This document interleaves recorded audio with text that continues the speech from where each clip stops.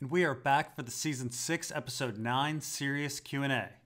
Do you think D&D are trying to stall major plot points so they can base future seasons off the next books when they finally release? I think that was the strategy a year ago when they wrote the scripts for this season. I think they fully thought that the Winds of Winter would be out by now. But now they have to sit down and write Season 7 without the Winds of Winter. If you look at this season, we've had some big reveals like the White Walkers and some crazy important deaths like Bloodraven, Roose, and Doran. But most of the stories have hardly moved at all. I still feel like we're only at the end of A Dance with Dragons, or perhaps a chapter or two past. This is essentially where we were at the end of Season 5. The Northern story battled for Winterfell again, the Slaver's Bay story battled for Meereen again, Arya rebelled against the Faceless Men again, Brienne wandered away and then came back, Riverrun was taken and Riverrun was given back, ships were burned and ships were replaced, the Hound was at peace and then not again, Sam is no nearer to Old Town, the White Walkers are no nearer to the Wall, and King's Landing is no nearer to Cersei's trial. Hopefully there'll be some big movements in Episode 10. I feel like we've waited 8 episodes to get to these final 2. Considering the countless errors in judgment they make in book and show, why do most fans seem to root for House Stark over all other houses? They seem to be careless and let emotions get the best of them, yet they are, for the most part, the fan favorite.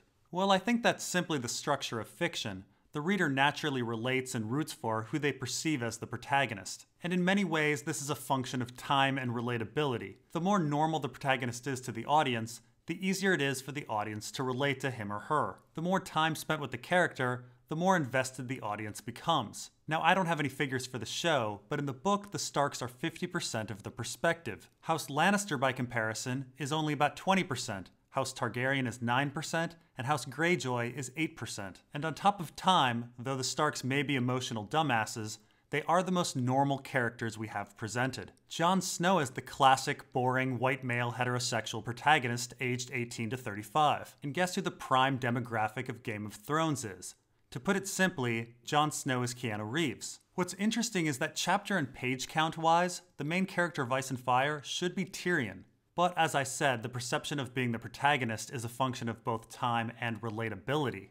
Most readers can't imagine themselves as murderous, genius, whore-loving dwarves. Now, I think George R. R. Martin has quite cleverly presented Jon Snow as the protagonist so that we think that the White Walkers are the antagonists. He has structured the story in a way that siding with the protagonists is akin to being a nationalist or a racist or a culturalist. The reader sides with House Stark and hates its enemies, just as people are taught to side with their nation and hate the other. I think eventually we're supposed to learn to not have a favorite house. We eventually have to learn that we're all just human, even White Walkers. Do you think that with George R. R. Martin's known feminism and historic inspiration, the series will turn towards a feminist regime in Westeros? Sansa in the north, Dany in the Crownlands, and Yara in the Iron Islands, imitating Mary Queen of Scots, Elizabeth I, and Grace O'Malley the Pirate Queen? I don't know if we'll have that exact analogy, but it's all but certain that we're heading towards women ruling Westeros, with those particular rulers being inspiration. First of all, George R. R. Martin is a huge fan of English history,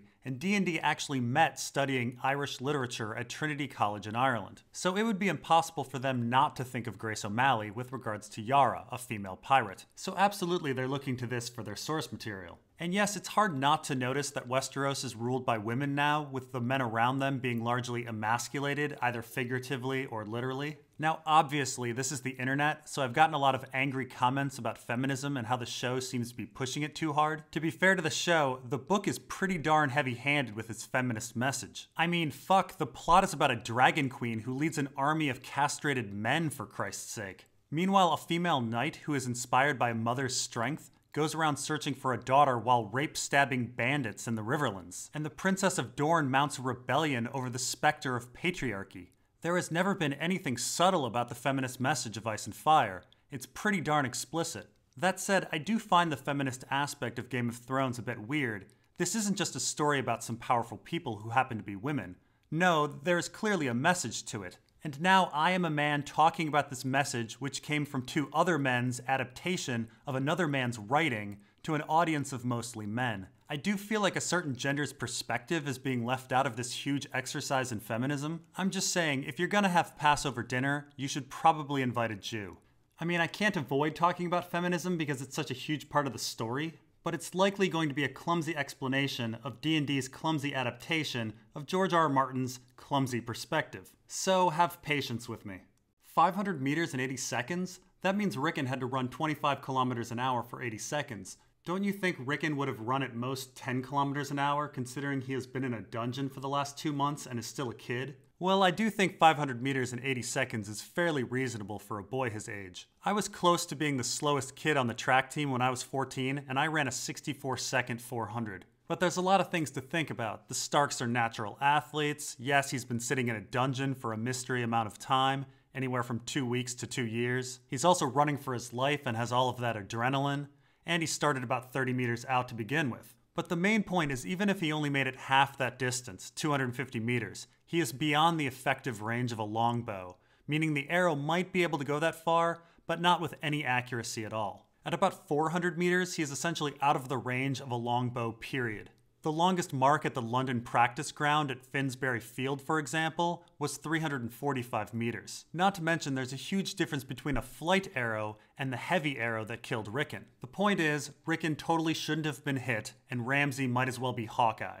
Did Sansa not tell Jon about Littlefinger's army because she didn't want a siege? The only way her actions make sense is if she was hoping to avoid a siege. Allowing Ramsay to bring out his entire army was the only way to quickly eliminate him and take back Winterfell. If Ramsay knew he was outnumbered, he would have holed up. So I actually got a lot of questions similar to this one. Essentially, is there a logic to hiding the Vale army to make Ramsay feel overconfident and leave Winterfell and thus avoiding a siege situation? Well, if we're talking about saving Rickon, the King of the North, the Lord of Winterfell, the brother of Sansa and Jon, no, there is no logic to hiding the Vale army. Only if Ramsay sees his opponents as superior is he going to negotiate. I mean, honestly, step back. Imagine for a moment that a crazy person has taken over your house and held a loved one hostage. Would you be more concerned with negotiations to get the loved one released, or would you be more concerned with fighting and getting your house back? I imagine for all of you, the loved one takes precedence over everything else. Rickon is her brother. Winterfell is a pile of stones. What's amazing is that a very similar situation actually happened in the book in A Clash of Kings. Theon held Winterfell and a hostage, Beth Cassel, and a superior force, Roderick Cassel, was outside. The eventual solution that Theon almost took was to surrender the castle and the hostages if he could take the Black. Now maybe Ramsay wouldn't accept that, but imagine if they offered him the Dreadfort. That would be a really good deal. I imagine that Ramsay would probably release Rickon and go home. And there's honestly an infinite number of other things they could negotiate for. The point is, Rickon was 100% savable, and Show Sansa got him killed. But now let's assume that Sansa was evil and wanted Rickon dead, or just didn't care about Rickon. And on top of this, didn't really care about Jon. Is there any tactical reason for keeping the Vale secret from your own men? Did Sansa want to avoid a siege? Now, I actually don't understand why a siege would be a bad thing. If you're on the outside of Winterfell, you can easily resupply your troops through Castle Serwyn or through the River the White Knife. Ramsay, on the other hand, would eventually run out of food. A siege would actually be a pretty fantastic situation. Now some might say, oh no, but winter is coming, you don't want to end up like Book Stannis. Keep in mind, a big reason that Book Stannis was doing so poorly was the fact that he and his troops were southerners. Jon and Sansa's army was northerners and wildlings. And it's not like the Vale armies aren't used to snow. Plus, as I said, they would have resupply through Castle Serwyn and the White Knife. So yeah, go for a siege. Sounds great. Who in the hell is running the Dreadfort? Well, in these sorts of situations, they usually assign a castellan. So it's probably some random Bolton bannerman. I imagine with the death of Ramsay, he would immediately surrender. But speaking of random Bolton lackeys, I wonder what happened to that maester. I hope he shows up next episode. When the slavers are attacking Meereen, aren't they using slave soldiers, the very people Dany is trying to save? Or because they are soldiers, it makes it okay to burn their ship even before they had completed negotiations. This is a good point. Yes, they are slave soldiers, and yes, these are the very people Dany is trying to save. Dany was also considering burning their cities to the ground, cities that contain mostly slaves. Of course, one of the main points of the series, at least the book series, is that innocent small folk die over the squabbling of lords. This is actually a rather big thing with regard to the Sansa story. She started a war to essentially get revenge on Ramsay. Maybe 8,000 innocent people and her brother died? They didn't do anything wrong. These were poor farm boys who happened to be born on Dreadfort land and then got called up to serve. And of course this situation is true of nearly all wars. Where the hell is Ghost? Who was babysitting Lyanna Mormont during the battle? Do you think the fact we pretty much haven't seen Ghost since John's resurrection is a budget thing, or that John is in Ghost and the writers have actually done something intelligent? So I imagine Lyanna was playing fetch with Ghost all during this battle. The whole scene was probably cute and adorable. But as you guys may know, when the season began, I had high hopes that something interesting was going on with Ghost. After all, A Dance with Dragons opens with a long chapter about how wargs have the ability to send their disembodied consciousness into animals after death and live second lives. And of course, A Dance with Dragons ends with John getting stabbed and speaking Ghost's name. And a ghost is, by definition, a disembodied consciousness. All the pieces are there in the book for John to live a second life in Ghost. And so when this season began, I fully expected John's consciousness to be in Ghost and was very suspicious of this resurrected John. I was thinking that John was perhaps a soulless puppet. But it seems I was wrong. John's desire to save his little brother, his fear in battle, his lamentation of past events, all these signs point to him being legitimately John. And he wasn't a warmonger, something that I imagine a puppet master would want him to be. So I suppose now the question is, who or what healed John and why? I imagine it's the same thing that healed Beric, but who or what is that? Melisandre believes that it's the Lord of Light. But are there really gods in this universe? I sure as hell hope there's a more interesting answer than Durr magic. But yeah, it's probably a budget thing that we haven't seen Ghost. Greywind used to fight with Robb in battle, so it would have been kind of nice to see Ghost in battle next to John. How does the human-dragon link work, do you think? Is it like warging the wolves? And how could Daenerys cue the others to draw fire? Can she have a mental link with more than just Drogon? Well, long story short, I do think that warging and dragon riding are fundamentally the same thing. They are essentially telepathic bonding with another being and the blending of consciousness. What we have with Dany controlling many dragons is on the one hand different from the book, but also similar to the book. So in the book we are told that it's a one dragon rider to one dragon relationship. No person has ever ridden or controlled two dragons, and no dragon has ever accepted more than one rider at the same time.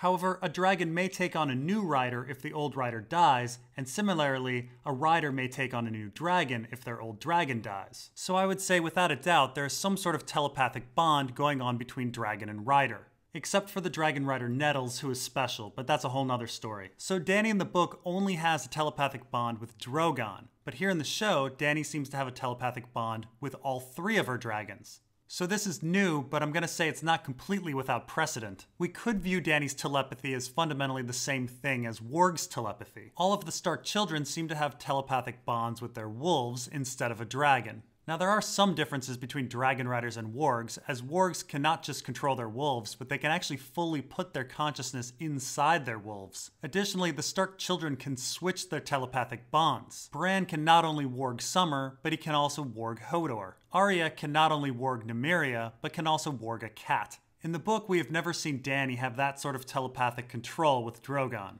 In fact, in the book, Dany can barely control Drogon at all. But who knows what'll happen to Dany's telepathy in the future. Now, I should mention that in the book, there is a character called Varamir Sixskins, who is one of the most powerful telepaths in the world. He can control 6 different animals at the same time. Now, I don't know if the showrunners put this much thought into the Dany scene. In fact, I'm almost certain they didn't. But using the book's logic, if Dany can control 3 dragons at once, she has proven herself to be one of the most powerful telepaths in history. How's Jon going to bury Rickon with his father when I didn't think Robb got his remains back? You are correct, it's exceedingly unlikely that Ned's bones are in the crypts.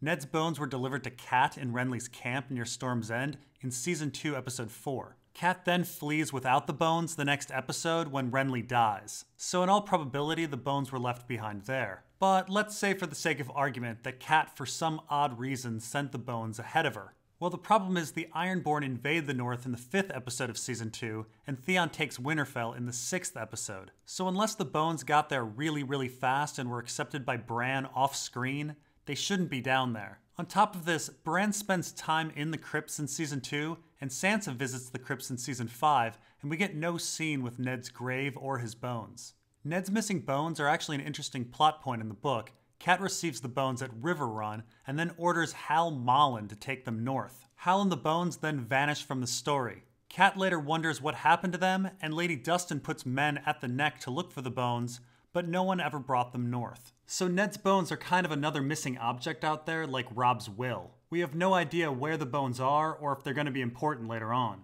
Now you may say, well, who cares about some stupid bones? Well, it's kind of significant because followers of the old gods generally believe that their souls go into the weirwood net after they die. However, Starks are different. They put their bodies in crypts and believe that their souls are locked in by iron swords. So when we talk about Ned's bones being missing, it's not just that it's his bones that are missing, it may be that his memories and consciousness are missing. And it even goes beyond that. Metaphorically, Ned has never been put to rest. Robb started a war over Ned and a cycle of revenge. In a sense, 5 books later, Ned's ghost is still haunting us. So yeah, I'll actually kind of be annoyed if Ned's bones end up in the crypts in the show. Does it make sense to you that Yara agreed to the pact with Daenerys? Unless she plans to give it up right away, the Ironborn in the show are all about the iron price as their way of living. I would not think Yara could enforce this new lifestyle. I think it's highly probable that Yara will betray Dany. The Greyjoy words are, "We do not sow," and Yara is 300% Greyjoy. Theon is about 7% Greyjoy at this point, so Dany is asking Yara to go against her house and the Ironborn way of life. That doesn't seem like Yara. Keep in mind, she just made a speech at the Kingsmoot about how the Ironborn need to be more warlike and make a bigger impact on the world. Theon praised her as a real Reaver, and now Dany wants her to be not a Reaver? Look, Greenlander living may work with many book Ironborn and may work for Asha Greyjoy, but I'm simply not seeing it with show Ironborn or Yara. Additionally, dragons are a clear metaphor for nuclear weapons. George R. Martin has related the two many times in interviews. And the story of nuclear weapons is that of proliferation. Essentially, Rhaegal and Viserion need to be stolen. After all, there is simply no reason to have 3 dragons in the story if the 3 dragons remain together and are controlled by the same party. You could achieve the same thing with 1 dragon. Of course, with Dany having seeming telepathic control over all 3 of her dragons, I don't actually see how anyone could steal her dragons, but this may be a plot hole. Nonetheless, I think it's quite likely that Yara will be stealing a dragon. Correct me if I'm wrong, but wasn't one of the themes of the book that revenge is bad, much in the manner of war is bad? D&D seemed to perpetuate the exact opposite. Some review sites called what happened to Ramsay poetic justice. D&D screw up a lot, but they understand the basic themes of the story. They wouldn't have had Septon Ray earlier this season if they didn't understand that revenge and war are bad. Not to mention, think back to Joffrey's death and how that was done. After all Joffrey had done, we felt guilty seeing a poor scared boy die. I think perhaps they wanted the audience to look at Ramsay's death and say, oh my gosh, Sansa's become so dark. But I think perhaps it just wasn't executed well. Ramsay says that he's part of Sansa, and our minds all go to pregnancy. Of course, he may be talking about his savagery. Sansa may be the new Ramsay. As Septon Ray said, violence is a disease, and now Sansa has caught it. Which may explain why she sacrificed Rickon and nearly killed Jon. She may have gone batshit insane. That would make a better story than the 75 plot holes. To D&D's credit, they made war look absolutely horrible in this episode. And are we really supposed to feel good about Sansa feeding a human being to dogs and smiling about it afterwards? I think anyone that looked at the last episode and saw a happy ending is fundamentally missing the point of the series. Ramsay got his, but it was such an incredible cost. Thousands of men, Rickon's life, possibly the last giant, Sansa's sanity. For what? Revenge and a pile of stones. How come no one noticed the conversation between Davos and Tormund and how they were wrong in serving kings, but then says something like, at least Jon is not a king? Is that another hint that Jon is actually the rightful king? Well, first off and foremost, there is no rightful king. And I mean that in many ways. Divine right and monarchy and feudalism are stupid. And both book and show have been very clear in showing this. But even if you accept that feudalism is awesome, no one is ever going to agree about who the rightful king is. Stannis was Renly's elder, and yet there was still a disagreement. Euron won the Kingsmoot fair and square, yet there's still a disagreement. Even if we suppose R plus L equals J, you would need everyone in the world to agree that Targaryen rule was legitimate, that polygamy is fine, and that Night's Watch vows mean nothing. That's never going to happen. And even if everyone in the world felt Jon was super duper, and he sat the Iron Throne as some enlightened king, it doesn't matter, because he's eventually going to die. And then his fuck-up kids would likely ruin everything again. I think when Davos and Tormund were criticizing monarchy, they were criticizing monarchy. Is Littlefinger the most powerful man in Westeros right now? Probably not. So right now there's essentially no northern fighters left. He does control the Vale army, but that Vale army doesn't compare in size to what's in the Reach. Even if King's Landing burns down and kills all of the Tyrell soldiers there's There's really plenty more where that came from back in the Reach, which was untouched by war. Even the Sand Snake's army might rival the Veil army in size. And of course, there's the Night's King's army. Although Littlefinger's army is one of the farthest from getting burned by Dany's dragons, he's one of the first to get destroyed by the Night's King. So overall, Littlefinger is in a good position, but he's not in a dominating position. Given that we all agree that Sansa warged the missing hounds that ate the 6th Bolton man off screen, did she have to warg the hounds that ate Ramsay, or were they just hungry? Now this is a fun little question. Obviously the missing hounds and the 6th Bolton man are just a plot hole, and those hounds hadn't eaten in 8 days. But the larger question is, does Sansa have telepathic abilities? Now what's interesting is the show hasn't given telepathic abilities to any Stark children except for Bran. In the book it seems that all the Stark children have telepathic abilities. Jon, Bran, Arya, and Rickon can all warg their wolves. Sansa though is wolfless, unless you count the Hound himself. So I do wonder if her telepathic abilities have manifested differently. The Hound, Tyrion, Littlefinger, and Sweet Robin have all fallen in love with her. Is it just that she's hot, or perhaps she has some sort of power of suggestion over people? Regardless, I don't think we'll be seeing this in the show. What's the A Song of Ice and Fire lore on matrilineal marriages? Has there ever been one of any significance? If not, Rickon's death would be the end of House Stark for all Sansa knows, wouldn't it? Well, not necessarily. There are a few ways for the Stark line to continue. The first way is of course legitimizing Jon. Robb's will may or may not do this, or Sansa, if she's Queen of the North, could do this. But legitimizing Jon and handing over Winterfell to him is not really in her best interest. A second way is Dornish law. In the book, the Dornish clearly want Dornish law to apply to all of Westeros, and there are hints that Cersei would be game for this. Under Dornish law, if the ruler of a fief is a lady, the surname will follow the lady. However, the Dornish story has largely been cut, so we won't see this. The third way may be legitimizing a bastard child. In the book, Ygritte tells a story to Jon that the Lord of Winterfell only had a daughter and their line was about to die out. The daughter of Winterfell was then kidnapped by a wildling called Bale the Bard and had a child. And that child, according to the story, became Lord of Winterfell. How that is a bit of a mystery. They may be considered married under wildling custom, and the wildlings are more matrilineal, but it's never really explained. The whole story is probably bull, but the fourth way is the most likely. Someone can just choose to take her name. In A Clash of Kings, a widow named Lady Hornwood is left without an heir, and suddenly she is flooded with suitors and various people that want to become the heir of Hornwood. Lord Tallheart comes forward and suggests that his younger son, who's half Hornwood, simply change his name and become the heir. So at the end of the day, Sansa can just demand that her husband take the name Stark and that all of her children will have the name Stark. And that's all for now. See you guys in a few days for episode 10.